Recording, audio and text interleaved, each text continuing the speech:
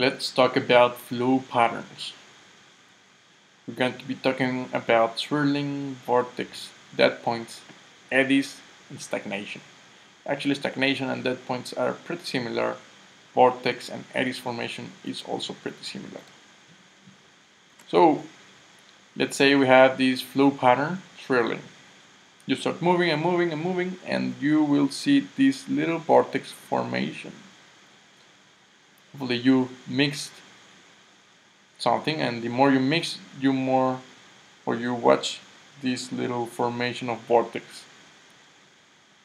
You use baffles to avoid that, so they crash and they get back. So that's why we use baffles to avoid swirling or vortex formation. You can see here also, to avoid only this flow, you want to generate more random chaotic flow. That's swirling. We have plenty of swirling here. For example, we got this.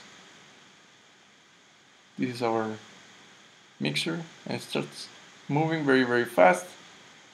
And of course, you don't want to form this. You want it to mix everywhere. So, for example, this is salt. You start mixing very, very fast, so fast that it forms a swirl. You're not going to mix it. You're going to form this little tornado. There's a real life swirl. You have the solid, you want to mix it uniformly. So what do? You start mixing it, but the problem here is that you are generating a swirl.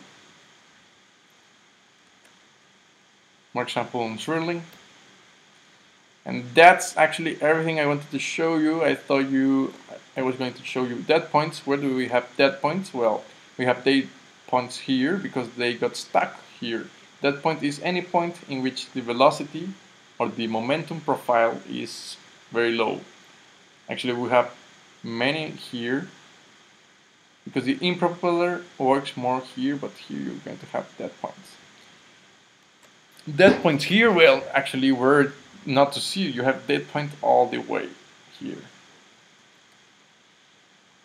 What else? Well, stagnation is when you get your impeller the instant or the moment in which the fluid crashes or collides with the propeller right here. You're going to have some seconds or microseconds of stagnation, and that might increase the temperature of the mixture depending on how sensitive it is.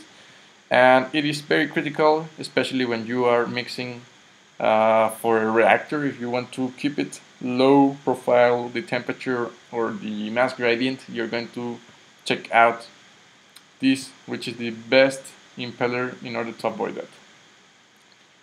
Eddies is nothing more than little swirls formed. For example, you're going to form one eddy right here, one eddy right here. You can even think as eddies as whirlpools. So this is one eddy, this is another eddy, and of course you have eddies inside eddies. The thing here is how to model eddies. And that's everything I wanted to show you on flow patterns. This was a free preview. You want to get full access, go to my incompressible flow course. The link is in the description of the video. You will get all access. Not only that, you get a very straightforward, user-friendly interface. So for instance, you were analyzing or studying pumps, you have it here, the pump block, and then you have the sections. If you were, for example, studying the types of pumps, you can go here, and you have all the classes right here. Not to mention that you also have introduction and conclusion of every one of these. So for instance, if you were studying positive displacement pumps, the video is right here.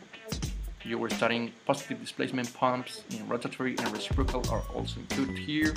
Centrifugal pumps, which is a very important topic in this course, you have it right here.